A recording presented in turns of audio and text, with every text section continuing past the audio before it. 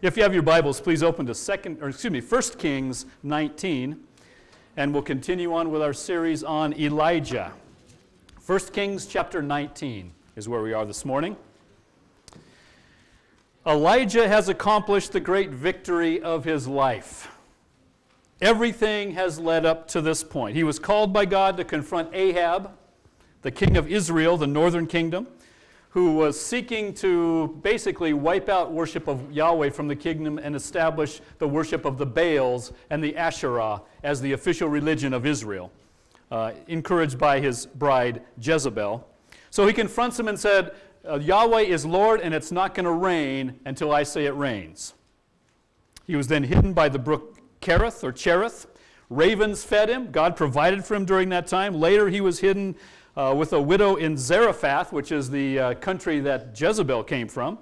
And that, with the miracle that was that the jars of grain and oil would not go dry. He even raised the widow's son from the dead. And God was preparing him for the big one. He came back to Ahab and called for the showdown between one prophet of Yahweh, Elijah, and 450 prophets of Baal. We looked at that a couple weeks ago. And as you know, it was the great victory. The prophets of Baal spent all day doing their prayers, their incantations, their dancing, even cutting themselves, and nothing happened. No fire came down from heaven.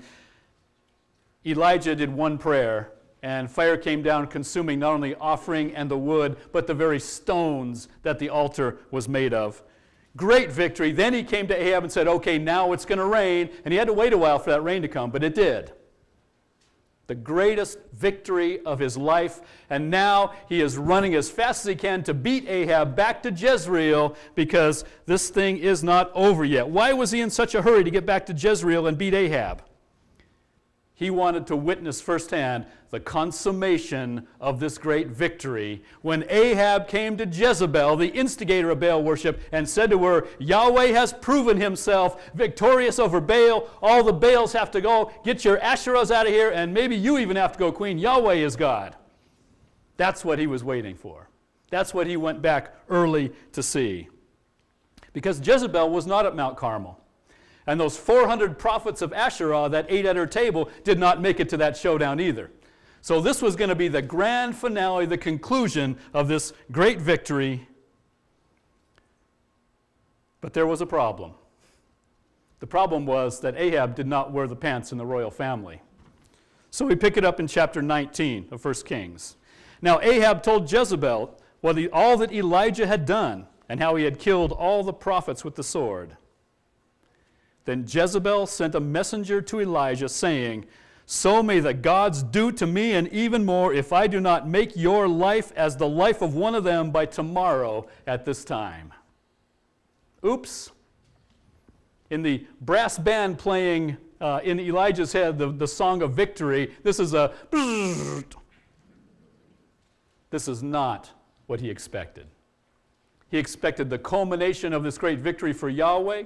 He was an Israelite. He saw this as the turning of his nation back to God. After all, they were all shouting on Mount Carmel, Yahweh is the Lord, Yahweh is the Lord, and they killed all the prophets of Baal. He was going to come see the official conclusion and climax of that, and guess what? It didn't happen. All he got was a contract out on his life. Basically, Jezebel saying to him, you're a dead man. You have less than a day to live. So what does he do? Verse 3. He runs. And he was afraid, and arose and ran for his life, and came to Beersheba, which belongs to Judah, and left his servant there. He ran for his life. He heard the message from Jezebel. He turned and went as fast as he could go. And by the way, going to Beersheba was about 100 miles. No roads, no cars, no bikes. It was in the southern kingdom. He went down into Judah, where they worshiped Yahweh still. And he went about as far south as you can go in Judah, and then left his servant. Basically, he was done. He was retiring. It was over as far as he was concerned. This is the mighty Elijah, who has done everything right to this point. And now, there he is. He leaves his servant. You look at verse 4. He himself went a day's journey into the wilderness and came and sat down under a juniper tree, and he requested for himself that he might die, and said, "It is enough now, O Lord, take my life, for I am not better than my fathers." Here we have the mighty Elijah. Leaving his servant, he's given up, he's quitting. He's done. Goes out in the wilderness, flops down under a tree, and says, "Just kill me. I don't even want to live. I am a failure." He is quitting the game. He just had his greatest victory. I mean, this is right after Mount Carmel, when Yahweh proved himself superior. What happened to this guy? All of a sudden, we see him just depressed, quitting, almost suicidal, saying, "I'm done. I'm an absolute failure." So what was the problem here? What happened? Well, if you notice in this text, there's several things that happened to Elijah. First one was he stopped listening to God. I want to draw your attention back to chapter 17 very quickly. A few pages back. Chapter 17, verse 2 says, "The word of the Lord came to him, saying," and that's when he went off to the brook at Cherith. When he was in trouble the first time, he went to Ahab and said to his face, "It's not going to rain until I say it rains." And by the way, his life was in danger. Ahab spent the next several years looking for him.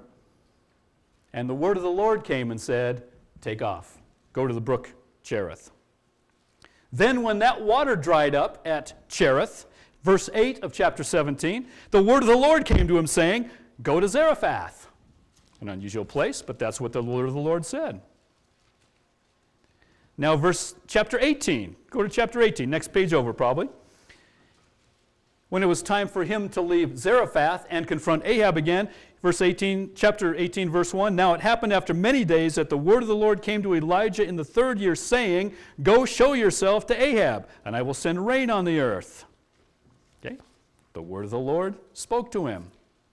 Even when he outran Ahab to Jezreel, it says in chapter 18, verse 46, "The hand of the Lord was on Elijah, and he girded up his loins and outran Ahab." Every step of the way, he was following the commands of the Lord. Now look back down to 19:4. Actually, 19:3. "He was afraid and arose and ran for his life." He stopped listening to the Lord. At every step, he moved when the Lord commanded it. The Lord had taken care of him at every point. He had risked his life twice. There were suicide missions going before Ahab, saying, "Yahweh is the Lord, and it's not going to rain." And the second time saying, "Yahweh is the Lord, and I want to prove it to you on Mount Carmel." But now, after hearing this latest, his life is threatened. He doesn't wait for the voice of the Lord. He turns and runs as fast as he can. I'll tell you another problem, what I think is really the problem with Elijah. He became emotionally attached to the mission. And understand what I'm saying when I say that. He fully expected a certain outcome. See, he was an Israelite. This was his country. These were his people. It was killing him that they were worshiping the Baals instead of Yahweh. And God had called him to set things right. And this great victory, all of his people were saying once again, "Yahweh is Lord." This was the greatest thing you can imagine. The only outcome he had in his mind was that he was going to come back and it was going to be total victory, and Jezebel and her Asherah and Baals were going to be thrown out. And instead of waiting to see what the Lord had him do, he decided what the outcome should be because he was emotionally attached to it. He was not ready for that outcome. He felt it had to go this way. He wanted it so much that when it didn't happen, it knocked him right off his horse. He wasn't following the Lord here. He was following his own desires. By the way, we have to be a little bit careful in that area.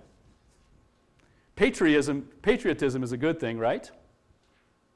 Unless, of course, it's an idol.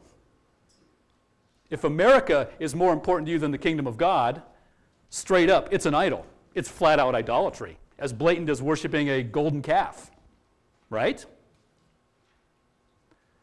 Instead of waiting to see what the Lord had in store, he had in his mind that no, Israel, this had to be it. Israel had to win.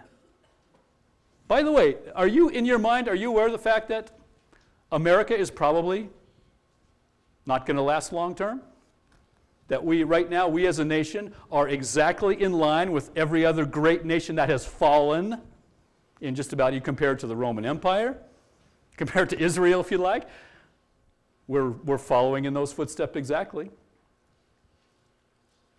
Would that outcome drive you into depression? If so, it's idolatry. We are people of the kingdom of God. You know what? The kingdom of God has no country. I'm not the biggest fan of the American flag back here, and I love my country. But America is the only nation that puts their flag in a church. Did you know that? Because the Church of Jesus Christ, we should have every nation under earth there. His people are all tribes and tongues and nations. I'm probably going to get some people not liking this message at this point, because you mess with patriotism, it's like messing with your kids, you know. You better go easy there. But isn't it the truth? Kingdom of God, America's nothing in the kingdom of God. It may come, it may go. America's come and America's go. Yeah, it's been a great country because we followed some of the Judeo-Christian principles, and I believe that's the reason for our greatness, but we're not going that direction now. Every country before us gone like that has gone. Bye-bye. He was fully expecting this great outcome, and that's what threw him. He was no longer following God. He was following his own desires to see his nation fully repent. And that wasn't God's program here. Israel was not going to repent. Israel was going to be judged. The purpose for the Mount Carmels is to reveal that their judgment was absolutely deserved, and God is righteous in his judgment, because all those wonderful Yahweh is Lords on Mount Carmel will not going to last. True repentance lasts. It's easy to repent when you see something fantastic. What about when the dust settles? And in this case, and the politicians get a hold of it. A different story. So Elijah became emotionally attached to the mission, and he missed the mission. And when it didn't turn out the way he envisioned it, he was done. That was it. And then he lost hope. And you know what the issue really was? He was focusing on himself. When the Lord speaks to him, down a little further in this passage, it's kind of interesting what he says. And I'm going to jump ahead, jump down to verse 10. We're going to get there in the text, but just jump down quickly. When the Lord says, "What are you doing here, Elijah?" He says to him, "I have been very zealous for the Lord, the God of hosts. For the sons of Israel have forsaken your covenant, torn down your altars, killed your prophets with the sword, and I alone am left, and they seek my life to take it away." Did you catch all the I's and me's in there? I've been good, they've been bad, I'm all alone, and I'm not happy about it. And I'm quitting. I'm done. Just kill me. Take my life.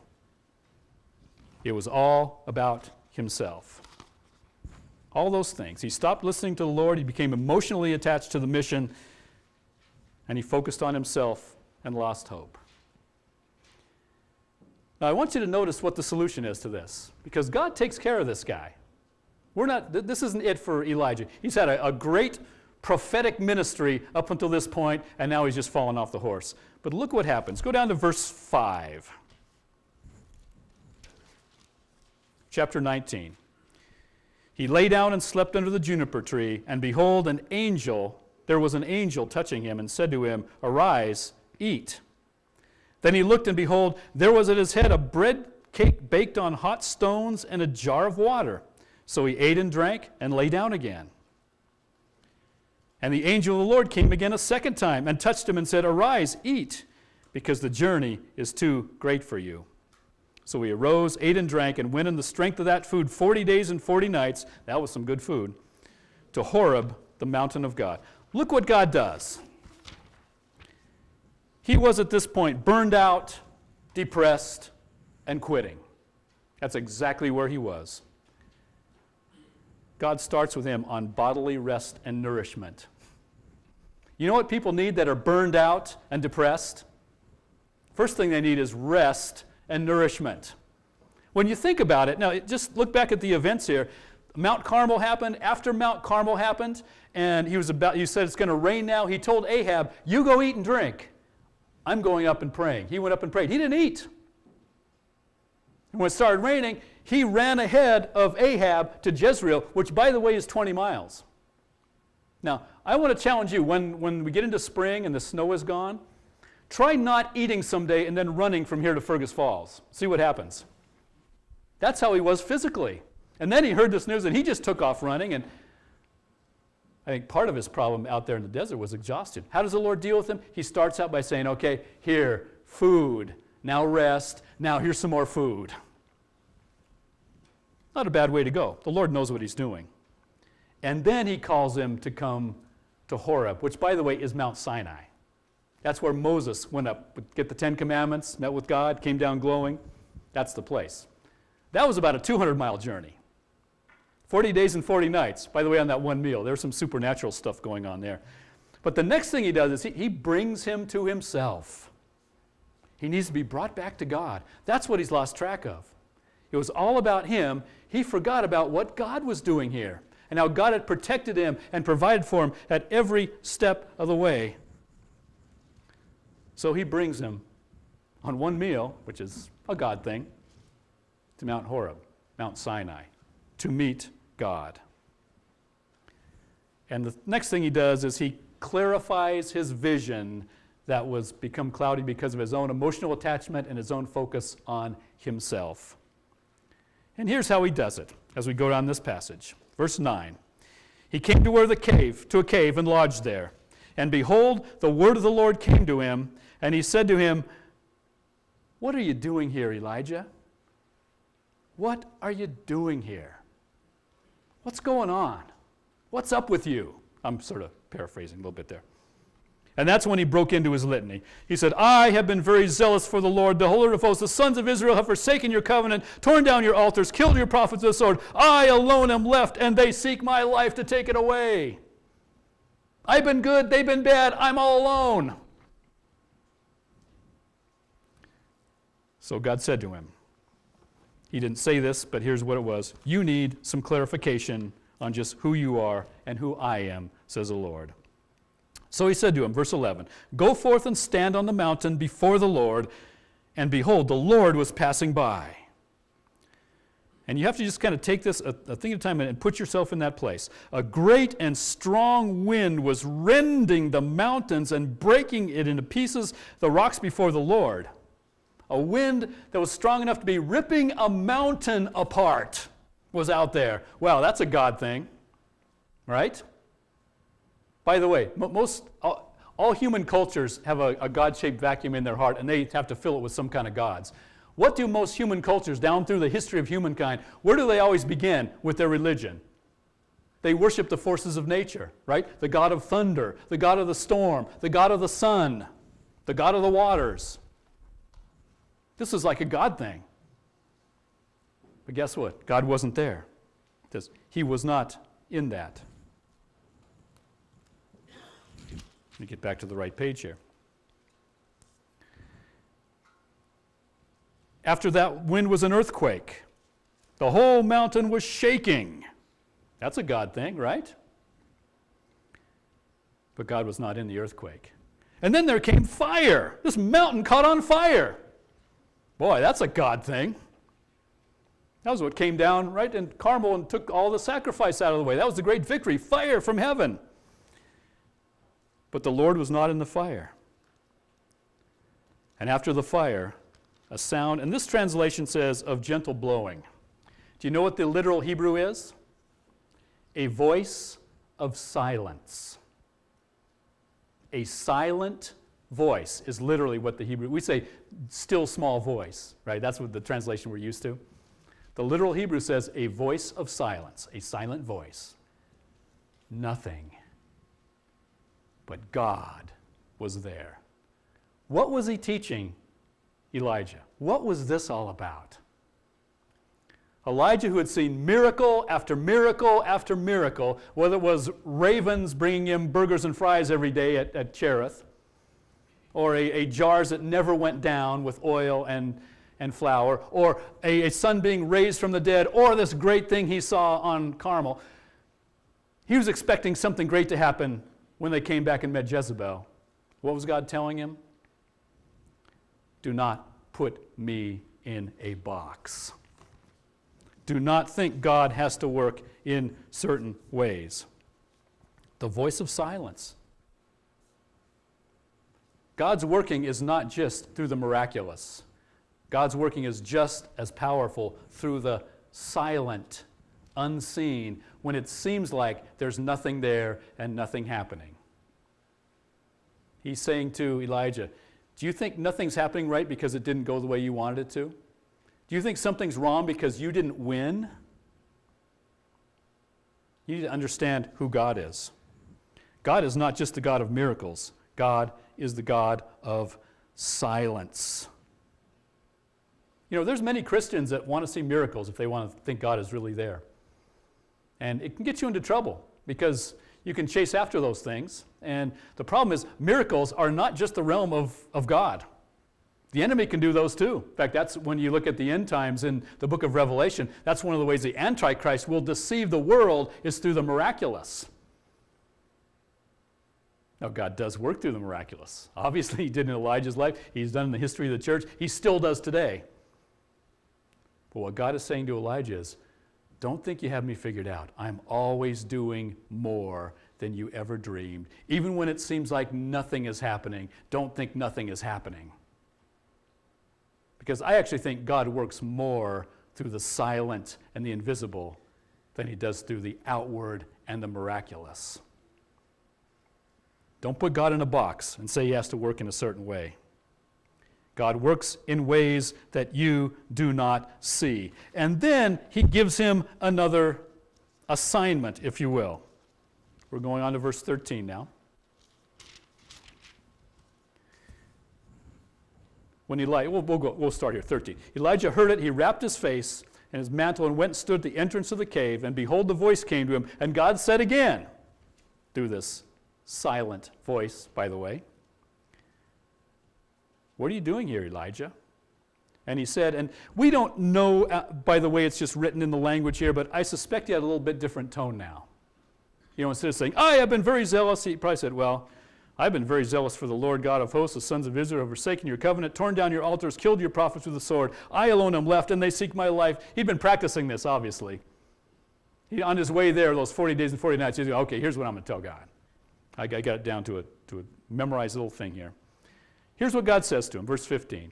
Go and return your way to the wilderness of Damascus, and when you have arrived, you will anoint Hazael king over Aram, Jehu the son of Nimshi you shall anoint as king over Israel, and Elisha the son of Shaphat of Adel Maholah you shall anoint as a prophet in your place. And it shall come about, the one who escapes the sword of Hazael, Jehu will put to death. The one who escapes the sword of Jehu, Elisha will put to death. Yet I will leave 7,000 in Israel, all the knees that have not bowed to Baal, and every mouth that has not kissed him. Now this is interesting. He says, anoint these two guys. What you need to know is, this was symbolic, this wasn't literal. He never went and anointed these guys. In fact, these rulers were not there until after he was long gone. These were not the immediate successors to these countries. These were a couple kings down that God was going to use. What he's saying to him, I don't just work through the miraculous. I don't just work from fire from heaven. I work through what seems to be the normal course of human history, with people coming into office and coming into power and others going out of power. It is really God there. When he says to them, anoint, though, he says, okay, here's where I'm working now. Here's where I'm working. I am working in these guys. I'm working in Jehu, who, by the way, was an ungodly king of Israel. There were no godly kings in Israel, the northern kingdom. He was an ungodly king. By the way, Hazad was a king of Aram, an enemy nation. This would be like coming to someone today and saying, okay, let's say there's an Elijah today. Here's what I'm doing. I'm working through the future ruler of Iran and an ungodly American president.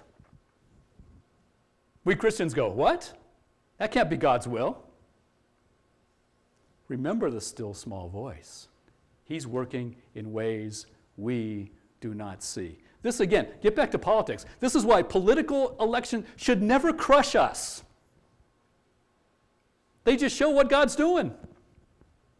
It may not be what we want, but when we put on our kingdom of God brain and say, oh yeah, okay, I don't get it, but okay, God, He was using Jehu and Hazael. And Elisha, of course, the obvious one. As you go on with the life of Elijah, he does find Elisha. He never really anoints him, but he does kind of let him tag along, and eventually he becomes the prophet in his place. But what God is saying is, your work, I still have one more job for you, but you know what? It's not going to be much. You're not going to see too much of that supernatural stuff, but know that I'm working through the very, very mundane.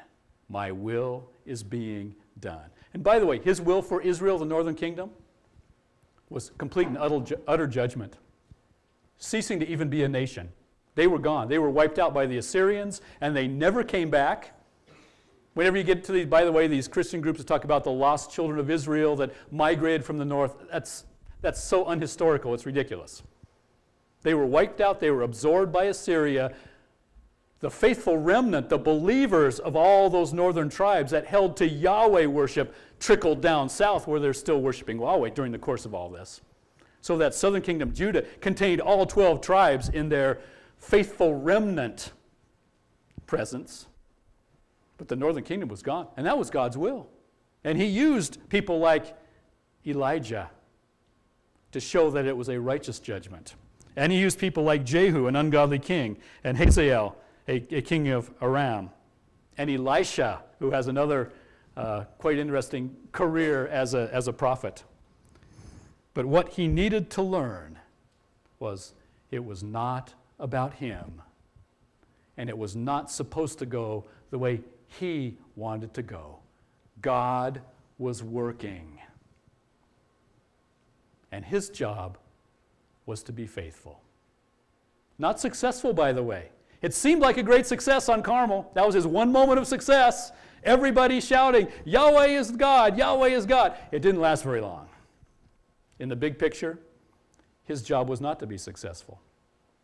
And by the way, when you stop and look at the people in Scripture, most of them were called to failure.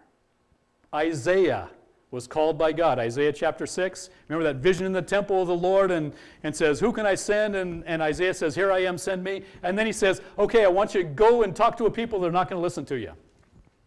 That's what he told him. He said, I have a message for you to proclaim to these people, and by the way, they're not going to get it. He was called to fail. The apostles were all martyred, except for John. They were called to die for their faith. Die early, die young. How many people in Scripture do we see who are, especially the prophets, who were called to do something that looked like a failure, but what they were called to be was faithful?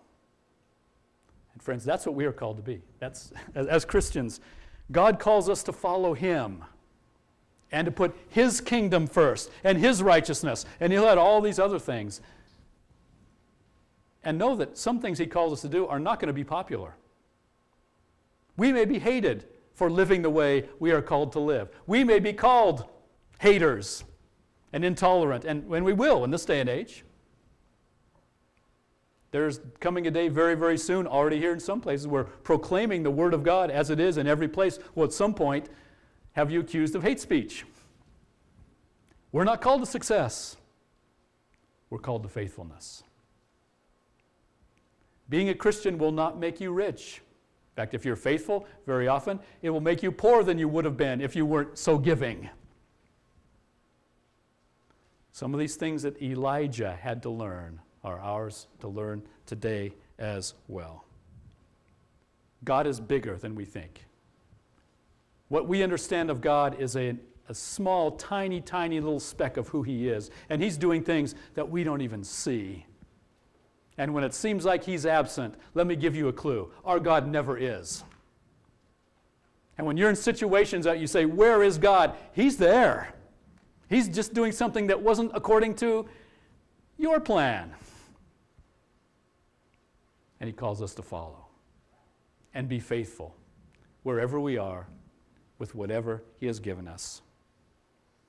And if we find ourselves fallen off the horse and burned out and depressed and ready to quit,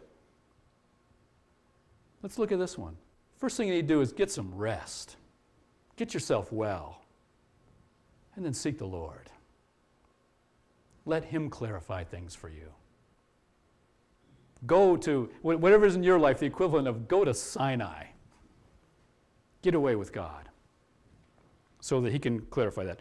But what he's likely to do at some point is say, okay, you know what your problem really is? It's been all about you.